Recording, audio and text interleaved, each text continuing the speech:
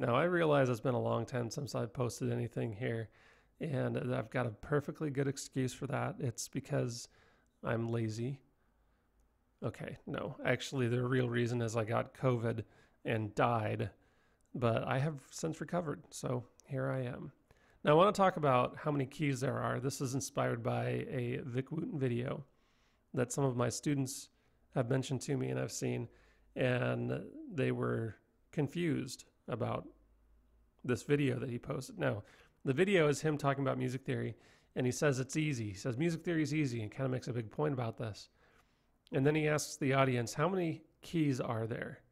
And of course, someone says 12, and that's wrong. And then someone says there's 24, and he says that's wrong. And then everyone's kind of stumped, and he says there's 30 keys. And he goes on this explanation, and my students have brought this up to me because they're like, this didn't make any sense. I didn't understand it. So it's a little bit funny that he says theory is easy, and then he, at least my students, he loses them on the explanation. So what I want to do is I want to look at that today and just give you a quick, easy answer to why there are 30 keys. So the intuitive thing to do would be, well, let's just count how many notes there are. There's 12 notes.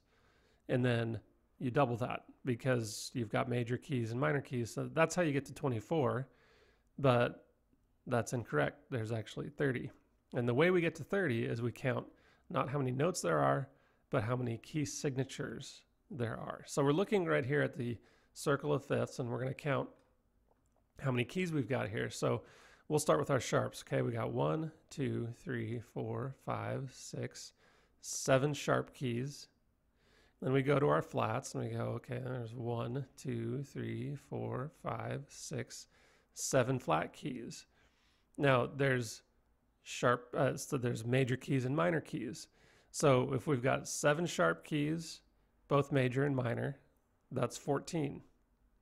Then we've got 7 flat keys, both major and minor. So that's another 14, so that's 28. And then we have the key that doesn't have sharps or flats, both major and minor.